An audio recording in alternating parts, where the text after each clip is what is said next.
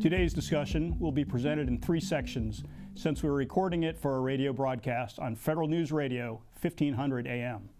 You're welcome to post questions and comments during the session, and we'll try to answer them online. I'd like to introduce our moderator, Jason Miller, Executive Editor of FederalNewsRadio.com. Welcome to the discussion. My guests today are Lieutenant General Jack Shanahan, the Director for Defense Intelligence Warfighter Support in the Office of the Undersecretary of Defense for Intelligence, Margie Palmieri, the Director of Digital Warfare Office in the Office of the Chief of Naval Operations, Andrew Mansfield, the Technical Director for the Navy's Space and Naval Warfare Systems Center Atlantic, and Lee Madden, the General Manager of Defense for Microsoft. Welcome to the discussion today. Thank you. Let me get started with some context for our discussion. Just over a year ago, the Defense Innovation Advisory Board approved 11 recommendations to help the Defense Department stay on the cutting edge around technology, culture, operations, and processes. The 15-member board said DoD must move toward innovation by doing several things, including embracing a culture of experimentation, catalyzing innovations in artificial intelligence and machine learning, and making computer and bandwidth abundant and increase investment in new approaches to innovation.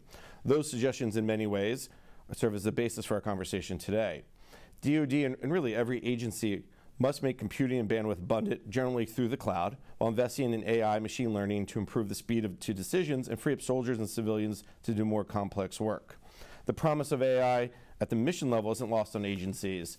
AI is sometimes synonymous with machine learning, is being used widely in places like the U.S. Citizenship and Immigration Service and their Ask Emma program for their call centers. The goal of AI in many cases is to process information more quickly and make connections through data sets. But AI and machine learning in the cloud have the potential to do more than just some basic back office work. Over at the CIA, Teresa Smetzer, the Director of Digital Futures, said recently that AI is imperative. It's not something that's nice to have or something that agencies should consider at some point, but a technology that will help the CIA deal with an enormous exponential growth in data as well as the variety and the velocity of data. And of course, DoD sees the potential of AI and machine learning on the battlefield, whether through unmanned vehicles or by crunching satellite data to better understand the threats and opportunities. And spending is huge. Govini predicts, a market research firm, that DoD will spend $7 billion on AI in 2017, along with big data and cloud initiatives. That's a 32% increase over the last 5 years. So DoD, other agencies have signaled that the spending on and the value of AI, machine learning, other cutting-edge technologies will only increase in the coming years. And again, that's a perfect place to go back to our panel. So we're going to start with cloud, and then we'll move broader. But Andrew, I know that's your topic. Let's start with you and a little bit about cloud. Just how are you guys within the Space and Naval Warfare Systems Center Atlantic is using the cloud, and then we'll kind of broaden that out. So it's kind of funny you say, start with cloud and broaden out, because I don't think there's anything more broad than cloud. Cloud is IT of the 21st century. Anyone that thinks any differently, isn't really paying attention. So that means pretty much if you're doing IT, you're doing cloud, whether it's commercial commodity cloud or if it's something you're doing internally open source or you're doing private. And so when you say, what are we doing with cloud, it's kind of like, everything. Everything. Right? So, but that being said, let me bound it a little so we have a little bit of somewhere to leap off from. Think of it in terms of the different service models that cloud purports according to the NIST guidelines: infrastructure, platform, and software as a service. We're absolutely leveraging commercial commodity cloud for all kinds of transformations on how we get that sort of broad, scalable capability, leveraging, basically converting all of our stuff, all of our costs to CapEx, from CapEx to OpEx. I'll say capital expenditures to operational expenditures, so that we don't have to keep spending money on constantly upgrading, right? And we're getting the security that they provide, just by buying their service. From a platform and software perspective, we're looking at back office capabilities, everything from medical to office automation to data storage and things of that nature. Because in addition to you mentioned, variety and velocity. One thing that having that much space to gives you is also the ability to kind of work veracity issues or data integrity issues. So things like that, where we can use the capabilities out there wholesale to improve what we do and how we do it.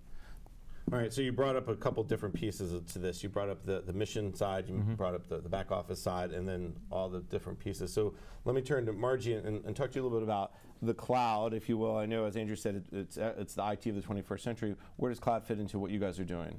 Yeah, absolutely. So we're really interested in what cloud can enable in terms of decision making and analytics. When we look at the Navy, everything from our operations to readiness, data is a huge part of what we do. We have a lot of data in the Navy, and how to make decisions around all that data is absolutely what we're focused on. And in terms of advanced analytics and artificial intelligence, not to jump too far into the future conversation, but you know, we're seeing that if you can get the data together in a environment where you can bring together different types of data. So in the Navy, we tend to collect a lot of information, a lot of data, but then we segment it. So we have a supply database, we have a readiness database, we have a medical database, but when we want to actually solve a problem for something, bringing that all together in a cloud environment is really important, so that then we can write the analytics on top of it.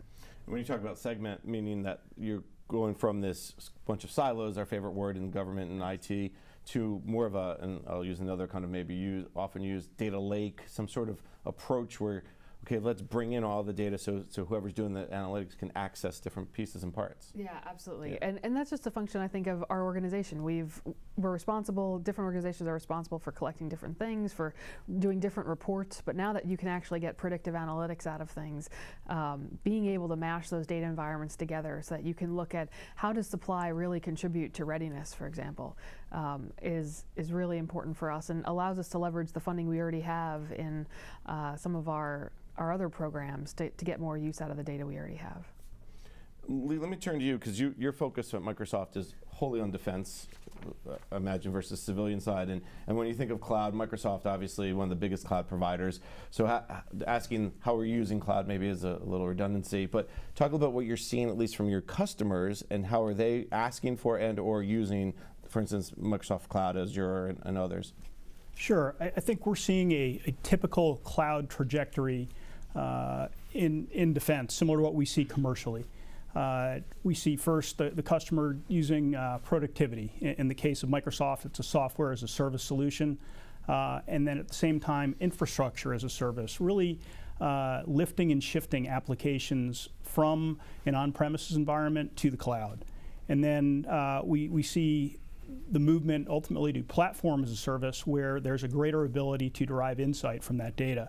And ultimately, the customer is getting to the point where they're sharing that data across applications, across platforms, and ultimately has the ability to start leveraging artificial intelligence, cognitive services, and some of the real value-add capabilities that come from the cloud.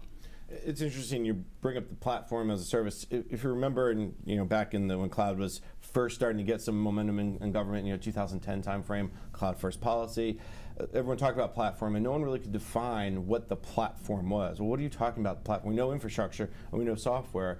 I think you just did probably the best job of defining that I've heard what the platform is. Is that what you're seeing as well, people understanding what now is mean by these three separate infrastructure, platform, software pieces? I think the understanding comes with experience in the cloud.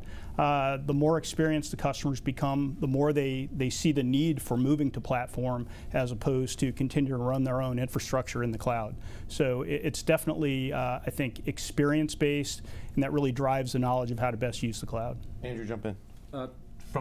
I agree with you that platform is probably one of the most overloaded terms and vague. When I'm working from an engineering perspective with folks on designing their service model, because that's what we're talking about, right? Both from a technical and an administrative or business perspective. I kind of break platform up into two primary buckets, if you will.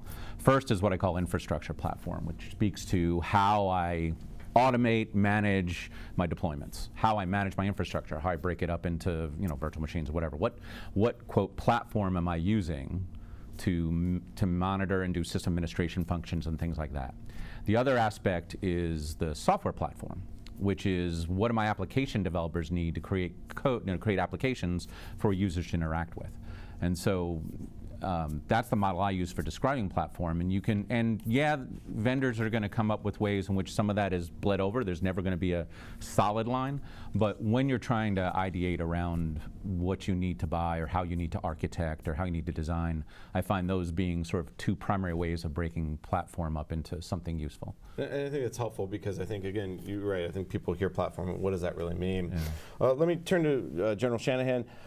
Cloud, and take us down through the path of how you guys and your office are starting to really take advantage of all that is the cloud, and where do you see kind of going?